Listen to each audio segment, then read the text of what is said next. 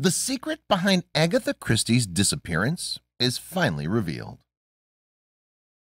Hi there and welcome to Why and How. I'm Scott Leffler and I'll be your guide today. If it's your first visit, make sure to like our video and hit that subscribe button and let us know what you think in the comment section below. It was the last great mystery that Agatha Christie left unsolved, claiming amnesia after she disappeared for 11 days in 1926. The queen of detective stories disappeared on Friday, the 3rd of December. She was seen leaving her house with nothing more than an attaché case.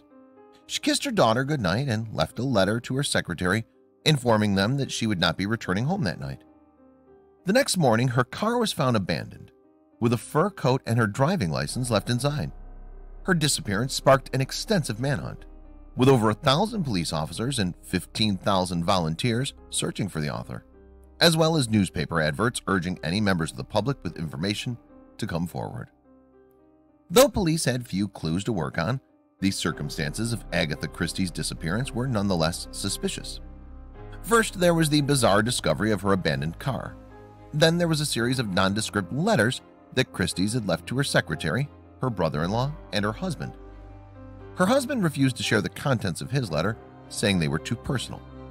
The secretary said that her letter was but a schedule, and Christie's brother-in-law told police that his letter said she had gone to a spa in Yorkshire.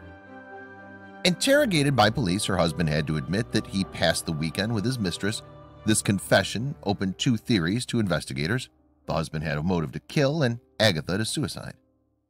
The prime suspect at the time was her husband, Colonel Archibald Christie, who had recently informed his wife that he wanted to divorce and had fallen in love with a young woman named Nancy Neal. 11 days after she disappeared, Christie was discovered in the Swan Hydropathic Hotel in Harrogate, where she'd registered under the name of Teresa Neal of Cape Town, using the surname of her husband's lover. She later claimed that she had suffered from amnesia after her mother's death. This explanation seemed not real, and some questions are still unanswered till today. Agatha has never revealed what she did do in that time lapse, nor why she disappeared, and every time they asked her about the subject, she kept the same version of amnesia. So was it revenge from her husband? Was it a symptom of depression? Or was she just living in the story of her books? Tell us what you think in the comments.